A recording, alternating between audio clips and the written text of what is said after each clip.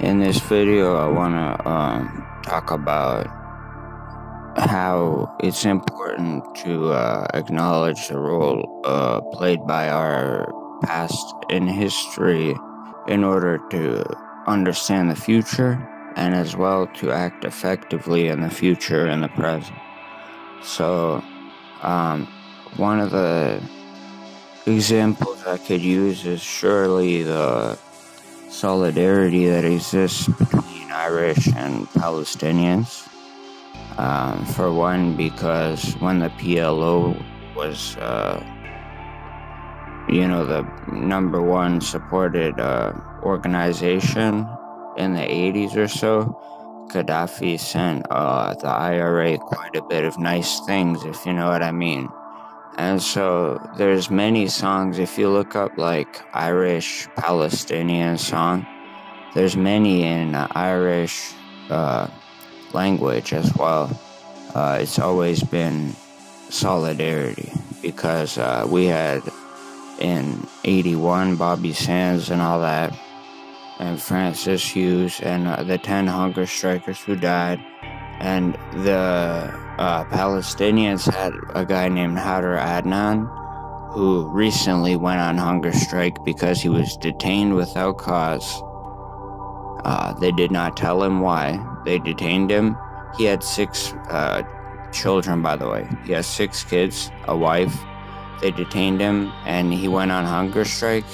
And about 5 months ago, due to the fact that nobody values human life very much if you're not white, or whatever the reason is, he was let die.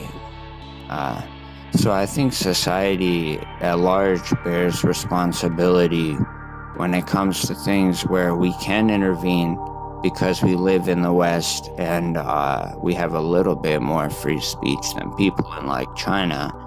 But it's eroding, and it's only there because some people used it.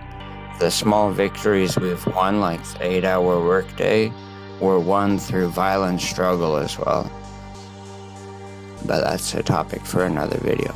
So yeah, we'll talk to you guys soon. This is Las Armas, and have a great day. Have a great night. Peace.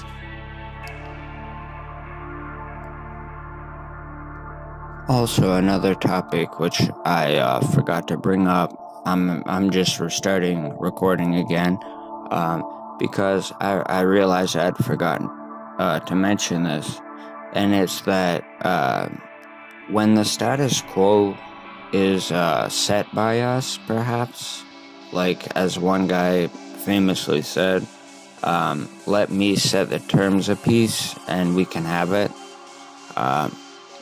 When the status quo is upheld by people who really show no love for anyone that's not on their side of like a football team, looking like they're cheering on death, which is morbid in itself and doesn't merit even mentioning, except to point out their inhumanity, the fact that they are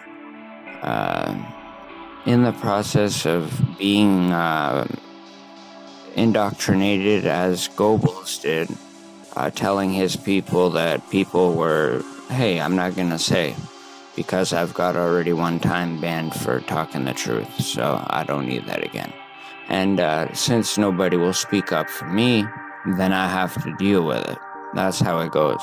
So like when the terms of peace are set by someone who is able to dictate them, and they would line up with like what we need, 99% of us agree that there's certain things we can agree on and form a consensus from which we can build a lot more and a lot better things. That's all I want to say. And yeah, it sucks not being able to have free speech, because I remember a time when I could speak about things in a relatively dispassionate manner and not be punished. But yeah, you guys have a great day, and like, subscribe, and share if you can. Thanks.